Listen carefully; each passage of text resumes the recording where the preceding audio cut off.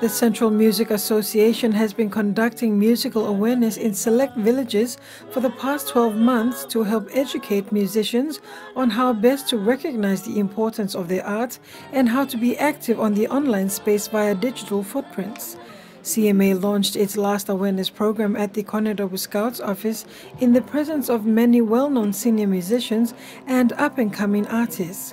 Martin Rawali, music legend and vice president for CMA, expressed how CMA has helped artists to date. Central Music Association, what people come together and we formed this association to help central musicians who are most of them are in rural places. They're very talented in music. They can play music, they can sing really well, but lo LP mo lo how lo marketing sing blow salim lo kum samla liling money. Like we Lapungs here, we are the ones who are trying to help our young ones to get them to, because they're the ones who are eating the airwaves right now. So we're trying to help them to protect their property.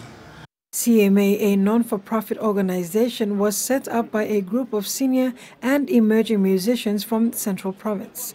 CMA Interim President Allen Kedea had this to say on CMA's work. The Central Music Association is a non-for-profit organization. We're not in the business of making profit or money.